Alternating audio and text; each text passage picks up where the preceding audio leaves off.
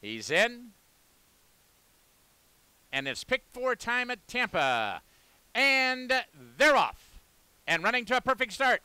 Whistle Me Home is away at early. Up on the outside. There goes Hot and Heavy. Sanchaco will try to work out a trip from the extreme outside as they move 3 across the track into the first turn. And the last horse away is Little Mazo.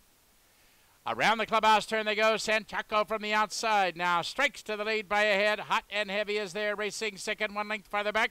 Silent Jet, the favorite, with clear racing room in a good spot now to be third. Whistle Me Home is taken in hand back toward the rail now fourth. Then it's Total Tap.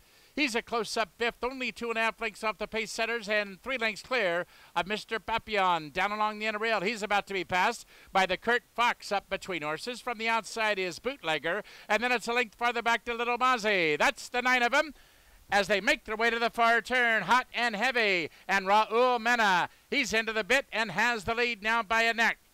Sanchaco is there second. Silent Jet continuing to advance on the outside, 3 wide. 2 lengths farther back, Whistle Me Home. He's now being asked to pick it up toward the rail. There goes the Kurt Fox. And Antonio Gallardo has him in full stride on the outside. He'll be forced to go 4 wide. And Total Tap also putting in a run. Absolutely wide open as they turn for home, 3/16 of a mile to run. Hot and Heavy is finding more. Whistle Me Home is there toward the rail. Up on the outside, the Kurt Fox continues down the center of the racetrack, down to the wire. It's Hot and Heavy. Rated beautifully up front by Raul Mena. He has 100 yards to go, and he'll get it done. It's Hot and Heavy to score at 11-1. The Kurt Fox after a wide trip second. Whistle Me Home was there third, and it's a 3-horse photo for fourth.